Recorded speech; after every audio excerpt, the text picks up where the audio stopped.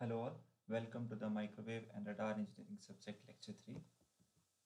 At the end of this lecture, you will be able to explain the concept of line impedance and normalized line impedance. You will be able to discuss the relationship between reflection coefficient, VSWR, load and characteristic impedance. You will be able to analyze the effect of transmission line on the normalized line impedance and analyze the behavior of transmission line with a variation in load impedance ZL. So let's first discuss the line impedance. We have already derived in the previous lecture these equations v of x and I of x equal to v1 e to the power minus gamma x plus v2 e to the power gamma of x and I1 e to the power minus gamma x plus I2 e to the power gamma of x, named here as 3.1 and 3.2 equations. This v of x and I of x simply denotes here that this voltage is function of x and this current is also function of x. Now the gamma over here is equal to under root of r plus j omega l into g plus j omega c. This gamma is a secondary constant. Also, we have derived our equation in the lecture 2, named here as 1.1, that is dv by dx equal to minus I of x into r plus j omega l. Now, by multiplying and dividing this equation with under root of g plus j omega c, I can rewrite this equation as this, and where the under root of r plus j omega l into g plus j omega c has been observed that has the units of impedance, so let us call it as z0.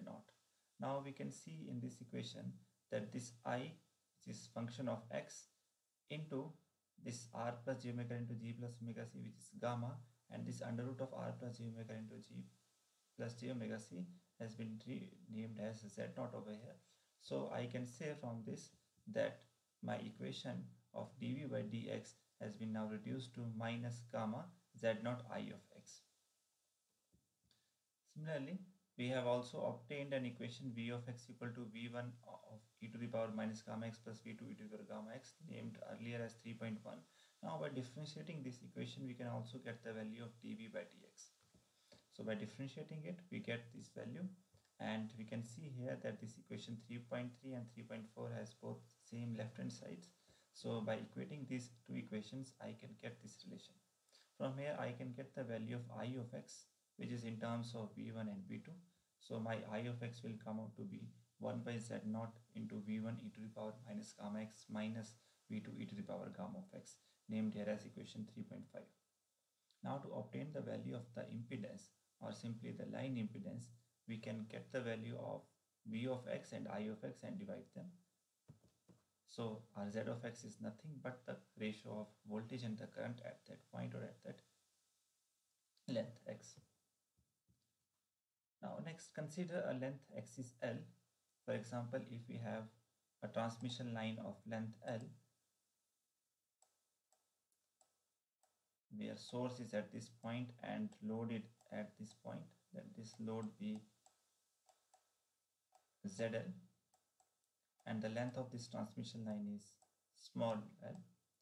So if we assume that the length is 0 at the load end, that is L is equal to 0 at the load end, and as we are moving towards the left hand side along this axis, then we are getting the length. But to obtain or to have the movement towards a voltage source in the positive direction, we want to change it value x to minus L, because when we move in the left hand side, we get the value in the negative direction, but to get the value on the positive, to get the positive value while moving towards the left hand side, we have to change this x with the value minus L, such that the L is equal to 0 at the load end and L increases in the positive direction while we are going towards the source. So by doing this, we can get the new values on these equations, that is v of x and I of x, and we have already derived this I of x as in terms of v1 and v2.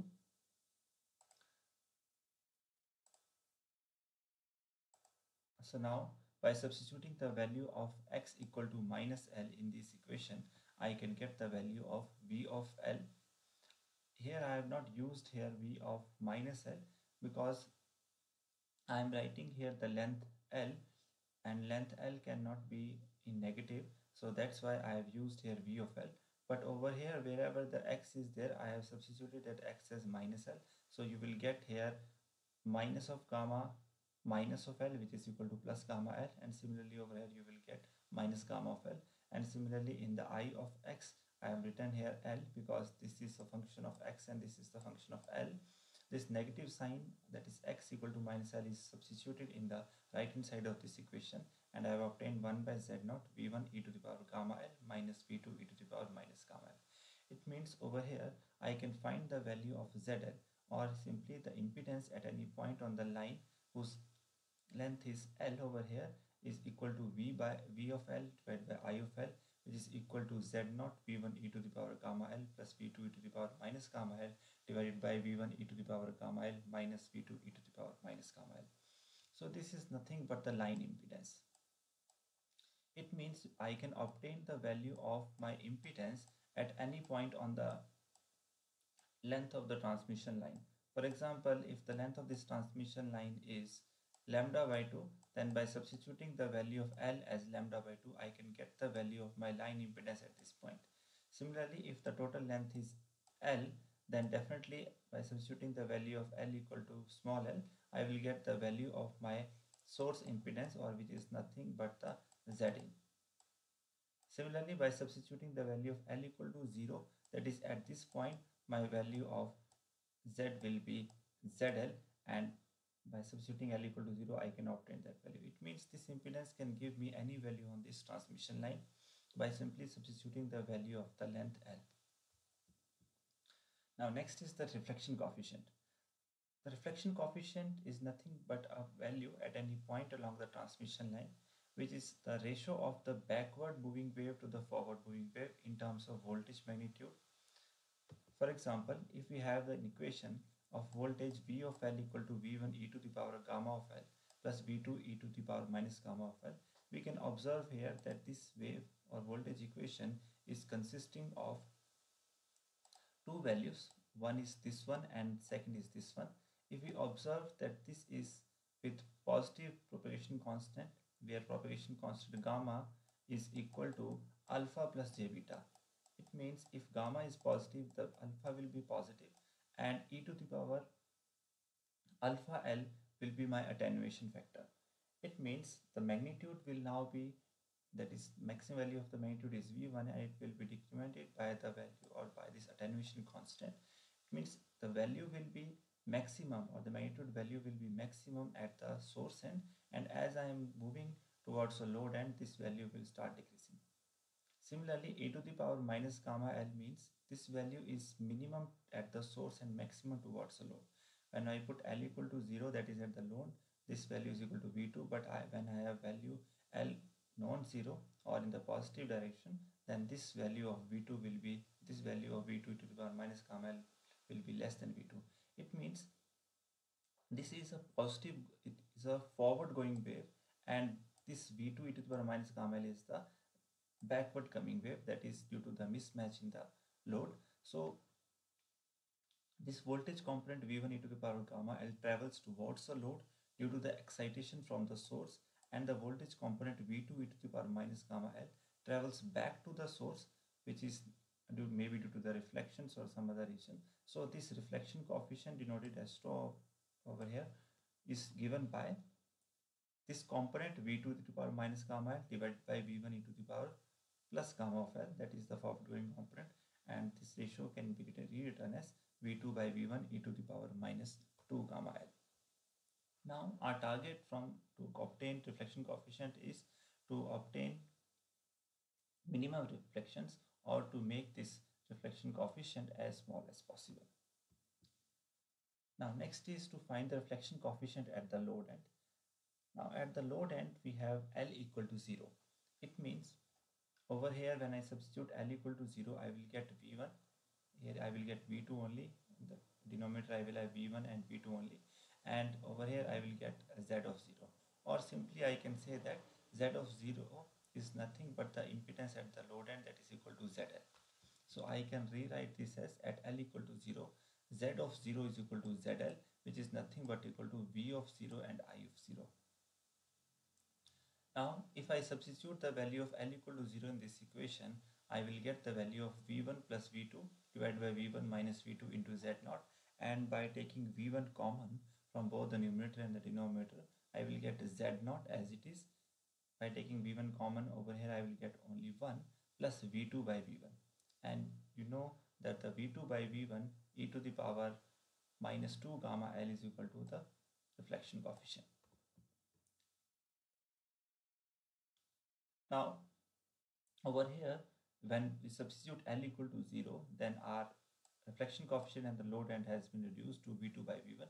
So by simply substituting the value of V2 by V1 over here, I will get the value as 1 plus tau L and 1 minus tau L. So this is the value of my load impedance in terms of my characteristic impedance and the reflection coefficient. Similarly, I can obtain the value of the reflection coefficient in terms of load impedance and the characteristic impedance. So by rewriting this equation, I can obtain this equation. When I look into this equation, I found that in the meshed condition where my ZL is equal to Z naught, in that case my reflection coefficient is equal to 0. And in the non-meshed case, this tau L will have a maximum value equal to 1. Next is nothing but the meshed condition which we obtained in the case of ZL equal to 0, and in that case there is no reflected power, such that you can also say that in this case the load absorbs all the incident power and reflects back nothing. Now next is the line impedance in terms of ZL and Z naught.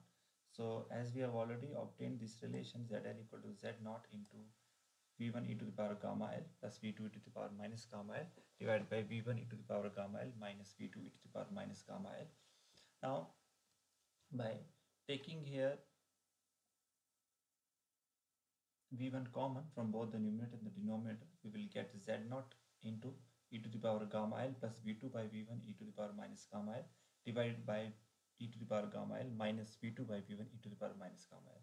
And we have already obtained that V2 by V1 is nothing but the reflection coefficient at the load, that is tau L. So by substituting this value, I can obtain this relation. Now also we have obtained that tau L is equal to ZL minus Z naught upon ZL plus Z naught. Substituting the value of tau L over here, I can obtain this, and rearranging it, I can get the value of Z of L is equal to Z naught into ZL e to the power gamma L plus e to the power minus gamma L plus Z naught e to the power gamma L minus e to the power minus gamma L in the numerator. If we look here, this is nothing but some exponential terms which can be rewritten or can be represented in the form of hyperbolic cosine and sine functions, as we have discussed in our mathematics. So by rearranging these terms, I can obtain this value as e to the power gamma L plus e to the power minus gamma L as twice of cos hyperbolic gamma of L, and similarly e to the power gamma L minus e to the power minus gamma L as twice of sine hyperbolic gamma L. Similarly in the denominator, the two will be cancelled out and we will be left with only Z naught, that is this term, into ZL cos hyperbolic gamma L plus Z naught sine hyperbolic gamma L divided by ZL sine hyperbolic gamma L plus Z naught cos hyperbolic gamma L. And then it can be rewritten as, by dividing it with the cos hyperbolic gamma L, I can obtain Z naught into ZL plus Z naught tangent hyperbolic gamma L divided by Z naught plus ZL tangent hyperbolic gamma in the numerator, which is nothing but equal to ZL. Because if the length is equal to L, then we are moved from load to the source, which is the length of the transmission line. So in that case, the impedance obtained at this point is nothing but the impedance Zin. So you can write your Zin as equal to this, and this formula is nothing but your impedance transformation relation. Now next is the normalized impedance. Now this normalized impedance is nothing but an impedance at any point on the line which is taken with reference to the characteristic impedance Z0. For example, if I take the load impedance or the line impedance ZL, then this line impedance ZL can be rewritten in the form of normalized impedance or normalized line impedance by simply dividing it with the value Z0. So in terms of this, the impedance transformation relation can be rewritten as, what we have to do, we have to simply replace all our impedances with reference, replace our all impedances by Z0. Then what we are going to do, we will see here that Z0 will go over here and will become ZL bar, and this Z0 will be divided by Z0 of this or by taking z naught common from both, we will get zl bar cos hyperbolic gamma l plus sine hyperbolic gamma l divided by zl bar sine hyperbolic gamma l plus cos hyperbolic gamma l, and which can be rewritten in the form of tangent hyperbolic gamma l. Now, if we take the case of a lossless transmission line, we know this lossless transmission line is nothing but where alpha is equal to 0 and we have gamma everywhere. So we can rewrite this gamma as alpha plus j beta, and we can substitute alpha equal to 0. Then we will be left with, in place of gamma, we have to simply write j of beta. So by writing j beta in terms of gamma or in place of gamma, we will get our equation as this.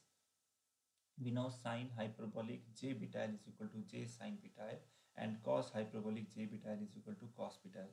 So we obtain this relation, and this can be rewritten in the form of zl bar plus j tangent beta l divided by 1 plus j zl bar tangent of beta l. So this is nothing but my normalized line impedance. Now let us discuss the effect of the transmission line on the normalized line impedance. We have already obtained this value of normalized line impedance, and now we are going to different cases. In the first case, I am going to increase my transmission line with the value lambda by 4. So in place of L, now I am going to write L plus lambda by 4. So by writing this, I will obtain this equation as ZL bar L plus lambda by 4 equal to ZL bar cos of beta L plus lambda by 4 plus J sin beta L plus lambda by 4, and similarly in the denominator. Now we have already obtained a relation that beta is equal to 2 pi by lambda. And by using this relation, can I find the value of beta lambda by 4? Yes, this relation came out to be equal to pi by 2. Because lambda is equal to 2 pi by beta, and lambda by 4 can be written as 2 pi by beta into 4, that is nothing but pi by 2 of beta. And this beta will be multiplied inside, then this beta will be cancelled out, and we will be left with only pi by 2. So this beta lambda by 4 can be replaced by now pi by 2, and I will obtain this relation. Over here, we know the formula of cos theta plus pi by 2 and sin theta plus pi by 2. By applying those formulas, I can obtain the value of z L plus lambda by 4 bar equal to minus ZL bar sin beta L plus j cos beta L divided by j ZL bar cos beta L minus sin of beta L. Now, if I look at this relation and compare it with the relation of my ZL bar, then can I say that this numerator part in the ZL plus lambda by 4 is nothing but the denominator in my ZL bar, and similarly denominator in ZL plus lambda by 4 bar is nothing but the numerator in my ZL bar. Yes, it means by increasing the transmission line by the distance of lambda by 4, my line impedance is now inverting. Or we can say the normalized line impedance inverts itself after every lambda by 4 distance along the transmission line. Now let us discuss the case 2, where we are going to change R length with the L plus lambda by 2. Again, substituting the same in this formula, I will obtain over here. Now it is quite clear to you that why I have used here beta L plus pi. By using the same relation of beta is equal to 2 pi by lambda, I will obtain it for the case of lambda by 2. And now we know cos theta plus pi and sin theta plus pi values. By substituting those values, I will obtain ZL bar cos beta L plus j sin beta L divided by j ZL bar sin beta L plus cos beta L. We will obtain minus signs over here that will be cancelled out in both the numerator and denominator. And if I compare this value, it is nothing but exactly the same value of the ZL bar. It means after a distance of lambda by 2, or when we increase our transmission line with the distance of lambda by 2, our line impedance repeats itself. Next is the case where the normalized load impedance for a matched load is unity. We can easily conclude from here that we are going to find the case of a matched load. It means in the matched case, our load impedance, that is ZL, must be equal to the characteristic impedance. Then only the matching will be done, or we will say that it is a matched load. And when we have to find the normalized load impedance, I told you normalized means nothing but divided by Z naught. So when you are going to divide it with the value of Z naught, or simply dividing Z naught by Z naught, your answer will come out to be equal to 1 or unity. So all line impedance are with respect to the characteristic impedance Z naught, means in the case of matched load condition, the value will be come out to be 1. Now next is a very important parameter, that is voltage standing wave ratio, VSWR. VSWR is nothing but the ratio of the maximum voltage upon the minimum voltage, as we have already seen in the case of the wave equation, that our V of x is equal to V1 e to the power minus gamma L plus V2 e to the power gamma of L. It means all along the length of the transmission line, our value of the voltage is increasing or decreasing or changing its value. So we will find the maximum value and the minimum value, and we will take the ratio. That value will be the voltage standing wave ratio, and it will be constant all along the length of the transmission line. So as we know, using this formula, we can find the value of maximum voltage, or the magnitude of the voltage can be taken over here. Magnitude will be equal to magnitude of V1, magnitude of e to the power minus gamma z, plus magnitude of V2 into magnitude of e to the power gamma z.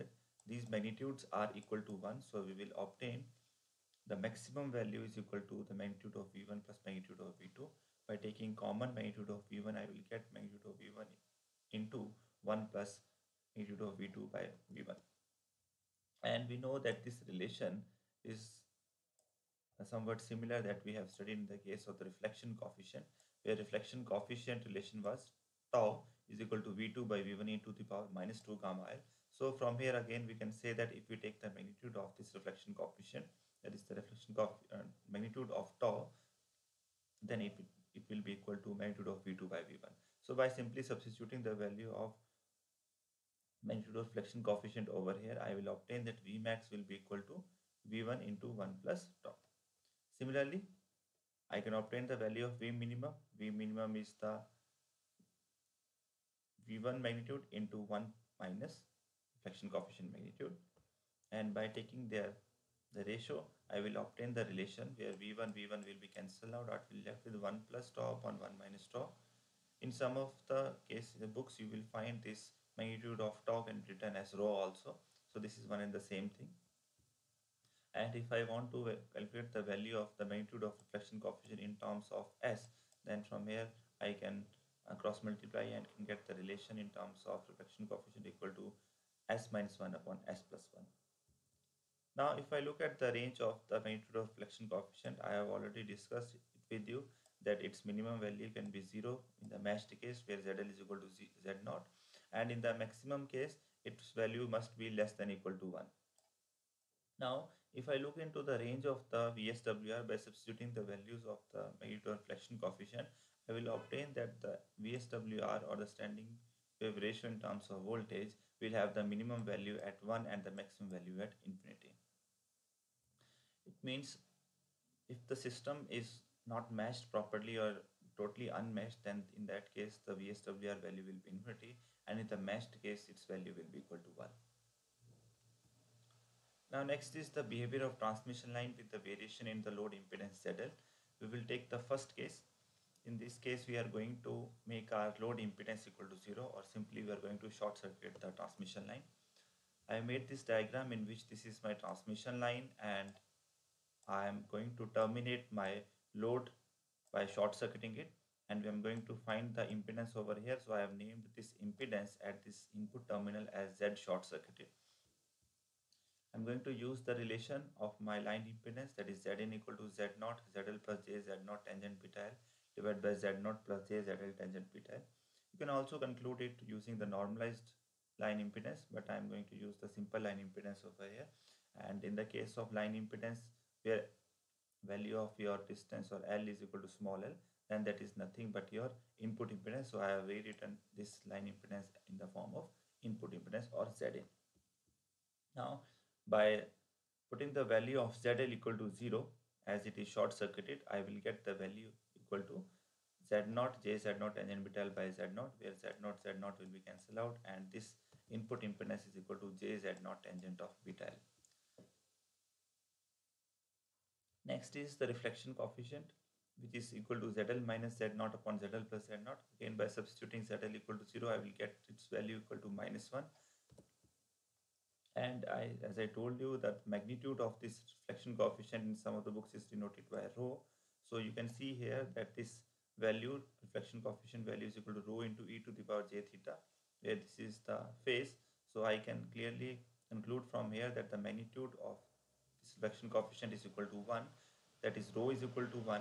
and e raised to the power j theta is equal to minus 1. This thing implies that theta must be equal to pi. Third is the VSWR. By substituting the value of rho equal to 1 over here, I will get the value of the VSWR equal to infinity. And if I look at the waveforms, then I will find here that in the case of the short circuited transmission line, I obtain the minima at the load end. You can see here that this is the formation of the wave inside the transmission line, and exactly at the load end or at the point where I'm going to terminate it with the short circuited, over there I'm going to obtain here the minimum value of the voltage. So you can also conclude from here that in the short circuit transmission lines, we obtain the minima at the load end. Yes, now from this we can also have an idea of the stubs that will be discussed later in the lectures, but I'm going to give an idea over here that the portion of the transmission line used for the purpose of impedance matching is called as a stub, and we mostly use the short circuited stubs as they are easy to install. So what we do over here, that we install this short circuit transmission line in parallel to the transmission line where we want to do the matching. So this will be discussed later, but for now you must understand that what is a stub. It is nothing but a short circuited transmission line. In the second case, I am going to discuss my open circuited case where ZL is equal to infinity. Again, I am going to use the Zin formula, which is Z0 ZL plus J Z0 tangent beta L by Z0 plus J ZL tangent beta L. To find the value at ZL equal to infinity, I'm going to divide my numerator in the denominator with the value of Z0. Over here, I will get the value 1. Here, I will get ZL by Z0. Similarly, over here, I will get ZL by Z0. Then I substitute the value of ZL equal to infinity. And on this, when I substitute ZL equal to infinity, this term will become equal to 0. This will also become equal to 0. Then I will get it equal to Z0 tangent beta L upon J tangent of beta L. Tangent beta L, oh, sorry, it is not, this term is 0. So I will get only Z0 by J tangent beta L.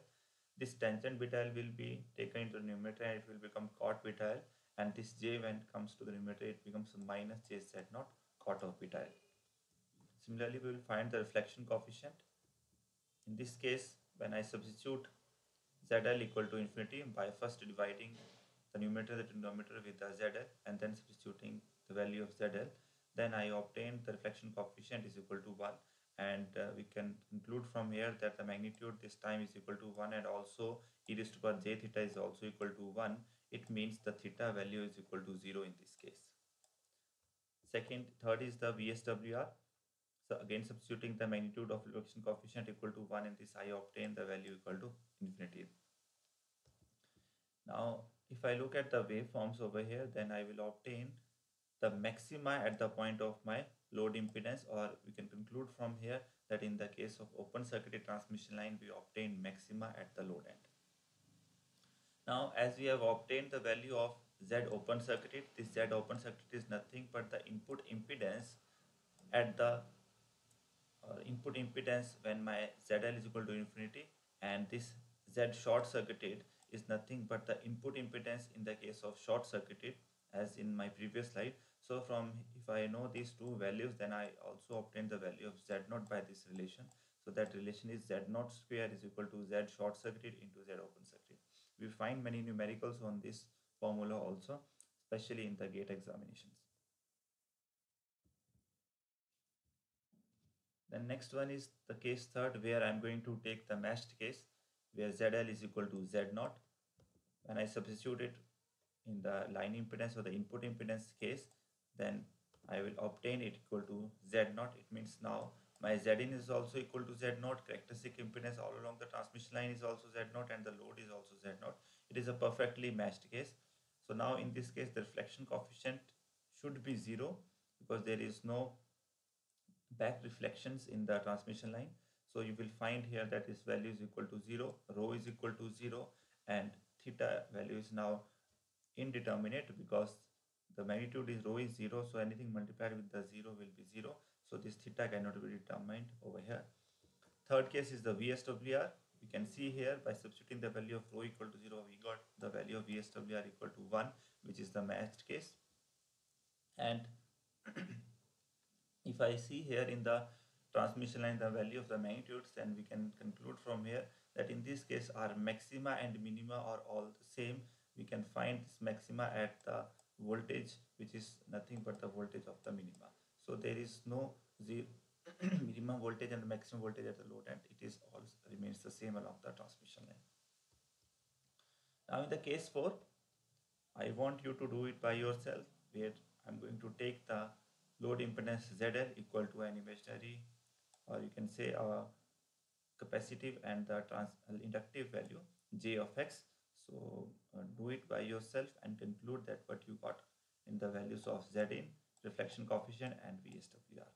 That is an exercise for you.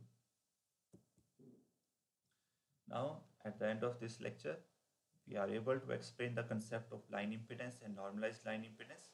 We have also discussed the relationship between reflection coefficient, VSWR, load, and the characteristic impedance.